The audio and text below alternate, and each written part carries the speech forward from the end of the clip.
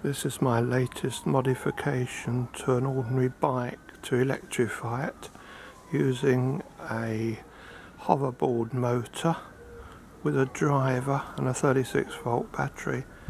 Okay, I'm going to go in a bit closer now. Here we go.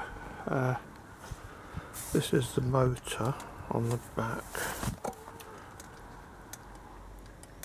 That rubs straight on the wheel. We've got a socket, which is an ordinary main socket with a 36-volt battery from a hoverboard, and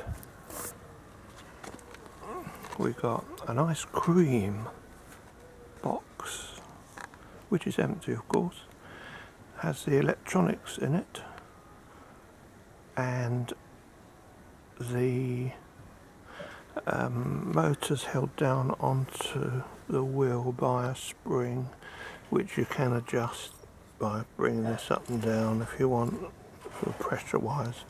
It's only, the whole thing's only held on this one piece of metal which pivots here. There's a long bolt which is the saddle bolt that holds the tube of it. I put a different bolt in, an elongated bolt, and some washers and bits and pieces.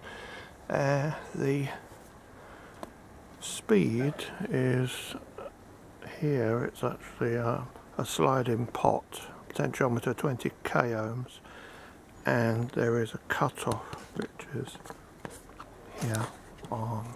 It's going to be a bit wobbly. It's a micro switch that cuts off the motor when you put the brakes on.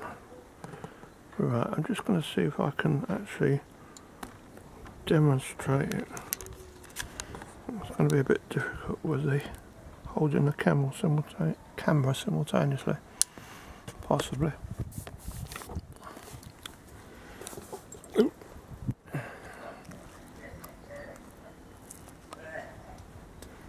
You really ought to stop smoking, that's all.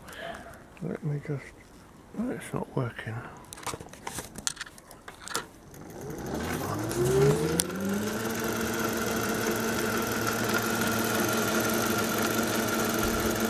Yes, it is working. At full speed.